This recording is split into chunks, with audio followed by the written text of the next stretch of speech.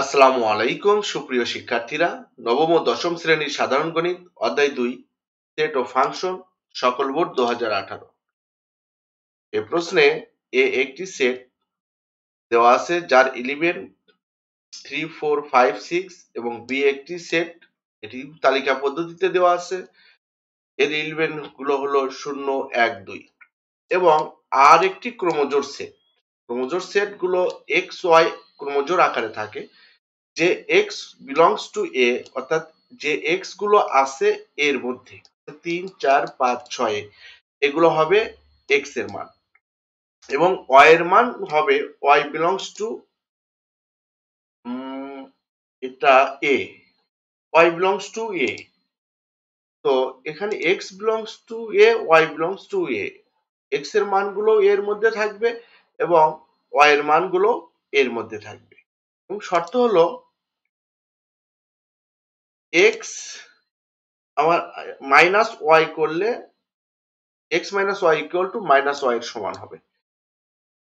তো এটাকে আমরা করতে পারি কি, মাইনাস y কে পার করে দিয়ে x plus y, x plus 1, x plus 1 equal to x plus 1 equal to y, অর্থাৎ x এর সাথে যদি আমরা 1 যোগ করি তাহলে y এর সমান হতে হবে। ক নম্বর প্রশ্ন, দেখাও যে a ও b পরস্পর নিচ্ছেদ ছেদ। পরস্পর নিচ্ছেদ ছেদ হলো এই a ও b দুটি ছেদের মধ্যে কোনো সাধারণ উপাদান থাকবে না। তো এখানে দেওয়া আছে a সেট 3, 4, 5, 6 এবং b set 0, 1, 2। a intersection b একে ছেদ করলে আমরা এর মধ্যে কোনো সাধারণ উপাদান পাই না, অর্থাৎ 3, 4, 5, 6 a এর এলিমেন্ট এবং b এর এলিমেন্ট হলো 0, 1, 2, এর মধ্যে কোনো সাধারণ উপাদান নেই, তাই এটি হবে ওরি বা এমটি সেট। অতএব a ও b পরস্পর নিচ্ছেদ ছেদ দেখানো হলো। এরপরের প্রশ্ন হচ্ছে খ নাম্বার, পাওয়ার অফ এ নির্ণয় করো। দেখাও যে এ সেটের উপাদান সংখ্যা n হলে পাওয়ার অফ a এর উপাদান সংখ্যা টু দি পাওয়ার n কে সমর্থন করে। তো এগুলো আমরা বহুত প্রশ্নে করেছি, এর আগে অন্য অনেক প্রশ্নে এই অঙ্কটা থাকে এবং ছিল, সমাধান করেছি। এখন দেখি, এখানে আছে 4টা এলিমেন্ট দেওয়া আছে, এ হলো 3, 4, 5, 6। তো একে আমরা পাওয়ার করলে প্রথম 3, 4, 5, 6 আমরা 4টা নিতে পারি, 3, 4, 5, 6 4টা। পরে আবার দুটা করে 3, 4 একটা হবে, 3 সাথে 4 একটা, 3, 5 একটা, 3, 6 একটা, আবার 4, 5, আবার 4, 6 আর হবে 5, 6, এই কয়টা। তাহলে 3, 4, 3, 5, 3, 6, 4, 5, 4, 6, 5, 6। এখন তিনটা করে নিলে আমরা পাবো 3, 4, 5, আবার 3, 4, 6, আবার 3, 5, 6, আবার 4, 5, 6, এই কয়টাই হবে। যেমন 3, 4, 5, 3, 4, 6, 3, 5, 6, 4, 5, 6 এবং শেষে এসে 4টা উপাদান নিয়ে একটি সেট হবে 3, 4, 5, 6 এবং একটি ফাঁকা সেট। তো এ সেটের উপাদান সংখ্যা ছিল আমাদের 4টি, এ সেটের উপাদান সংখ্যা ছিল 4টি। এখানে পাওয়ার অফ এ এর উপাদান সংখ্যা হয়েছে 16টি।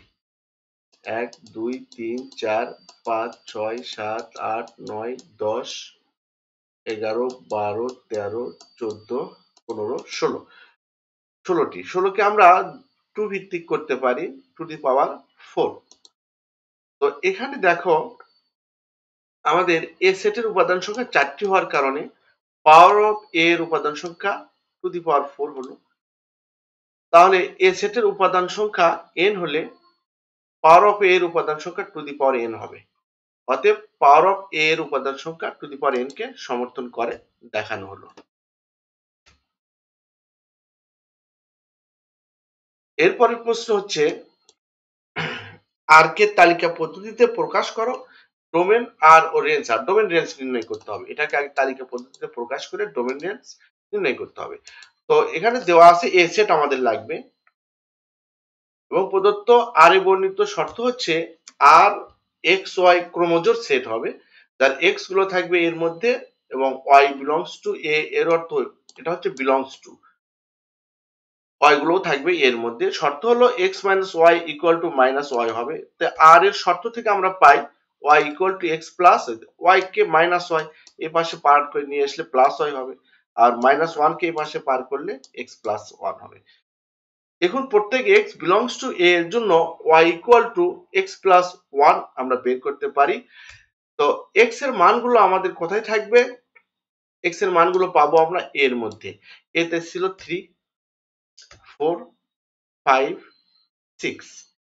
এখন আমরা এখানে যদি এর মান এক্স এর মান 3 বসাই, 3 প্লাস 1 হবে 4। এখানে যদি আমরা 4 বসাই, 4 প্লাস 1 হবে আমাদের 5। এখানে যদি আমরা 5 বসাই, 5 প্লাস 1 হবে 6। এখানে যদি আমরা 6 বসাই, 6 প্লাস 1 হবে 7। আর লক্ষ্য করো ওয়াই গুলো থাকতে হবে এর মধ্যে। তো এখন দেখো 4 এখানে এর মধ্যে আছে, তার মানে এই ক্রোমোজোর চলবে, এক্স ওয়াই ক্রোমোজোর। এবং 5 আছে এর মধ্যে, তার মানে এই ক্রোমোজোরও চলবে।